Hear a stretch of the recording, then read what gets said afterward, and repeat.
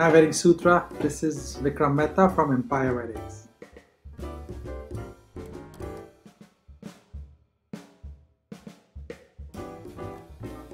I would say personalized, sincere and contemporary.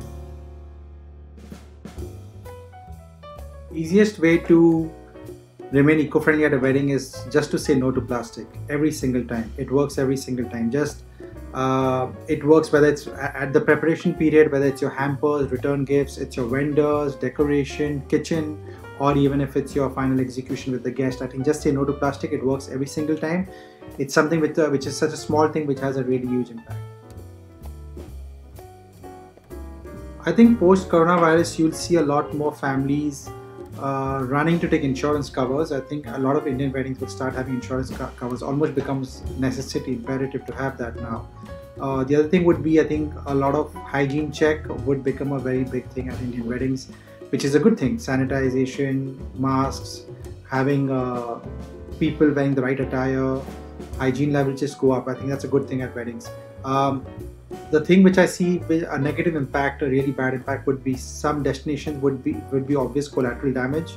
I think you might see a lot of destinations which have been, like say Southeast Asia places, which have been impacted by it. Even if there's complete recovery, you might see them being not really shopped around at much by Indian weddings. So even sometimes out of just fear and myth, but even few months, years down the line, you might see a few of the highly affected areas not really recovering that soon. That is a major impact I see of coronavirus.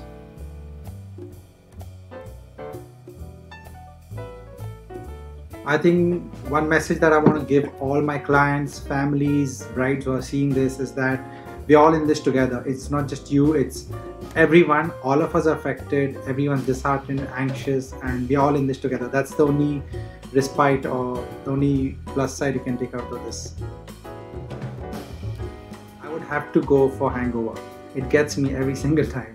I think it's aspirational for grooms to be. It's a terrific movie to watch. I would go for that. Toughest thing I've done for a wedding, there are quite a few, but I think sitting inside a taxi union office with 75 livid drivers, trying to address their grievances with the hotel so that they can come to a consensus so that we can go ahead and plan the wedding. I think my favorite WeddingSutra gift registry is HelpAge India, which works with the elderly people. I think we are so lost in trying to make the future that sometimes we tend to ignore and forget the people who helped us make our present. So for me, that's a very special cause. I would say that just go online, research a lot more. Check out blogs like WeddingSutra, social media, and it's all rampant out there. You can check out the videos, see what resonates with you, what doesn't. Once you're clear with that, probably coordinate or make sure that you communicate that to your wedding planner so he can understand your vision and execute it easily.